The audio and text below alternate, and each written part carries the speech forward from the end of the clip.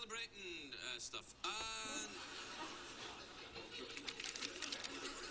it's email Twitter time. Do the jingle. Twitter.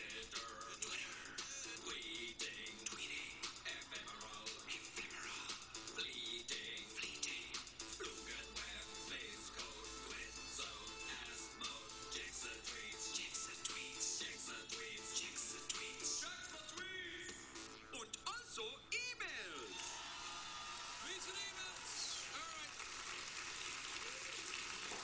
All right, here's a tweet. This is a tweet from Aaron in Phoenix, Arizona. He says, Greg, have you ever been in a hot air balloon? People say it's great, but I think I'm too scared. Am I lame? Yes.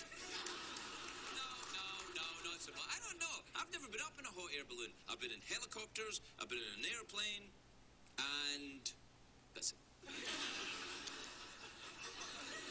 Well, the thing is, never really a hot air balloon, helicopters and airplanes. You kind of you start, you go somewhere, and you get there. A hot air balloon, you get up, you get down, and you might go somewhere if there's a breeze. Just saying. This is from Gerald in Shirley in New York.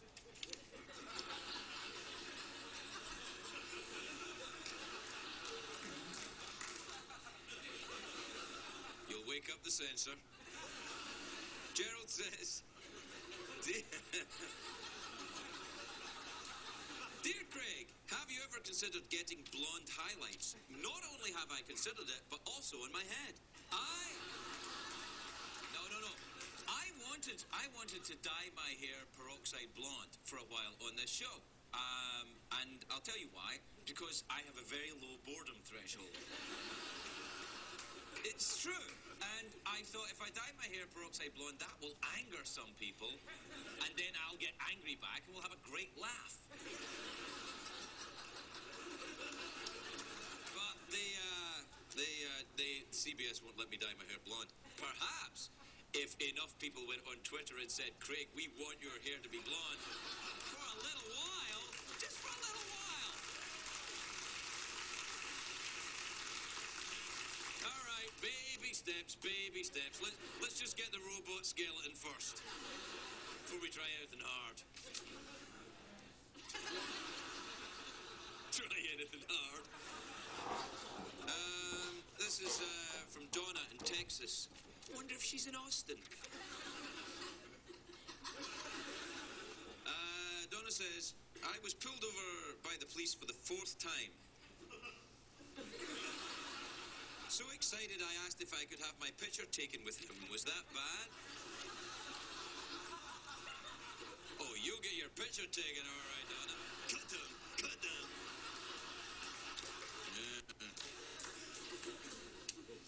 All right, let's do an email. That's how the old folks send in the stuff. I don't know how to use Twitter. I liked it back in the old days when it was email. You know, this used to be all casinos all over here.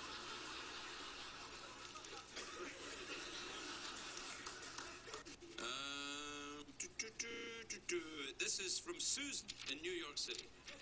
Susan's one of those names, isn't it? You don't know if it's a boy or a girl.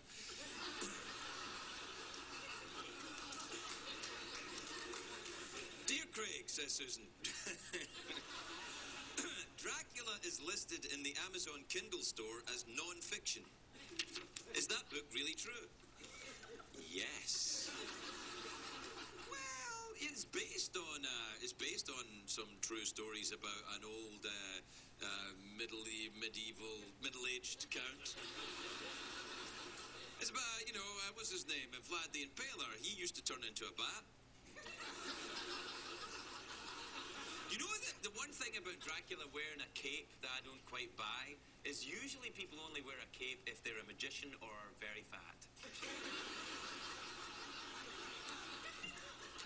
Sometimes, I understand that I struggle with my weight, and I always know if I get to cape, I've gone too far out.